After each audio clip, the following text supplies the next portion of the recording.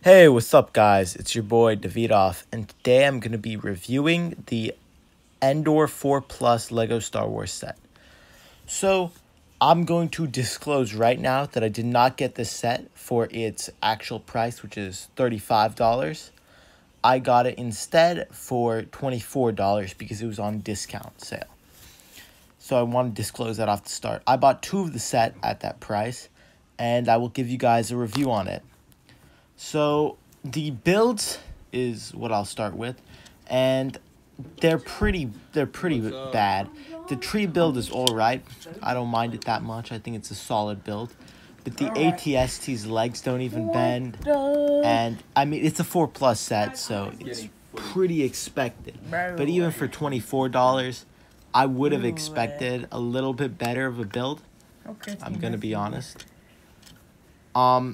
However, I think that is made up for with the minifigs, because this does come with solid minifigs. The Scout Trooper minifig looks good. I think it's a very clean minifig. It's got leg printing.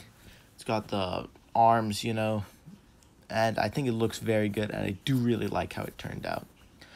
The Scout Trooper speeder is pretty bad, but hey, at least it's durable. It's a 4 plus set. The Ewok minifigure is, or Ewok, whatever they're called, it's pretty good. I do like it. Not really much to say there. It's an Ewok.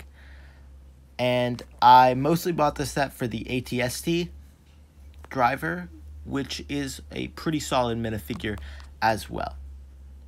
And at the end of the day, really, if you're going to buy this set, I would only buy it for the minifigures, and only on sale too.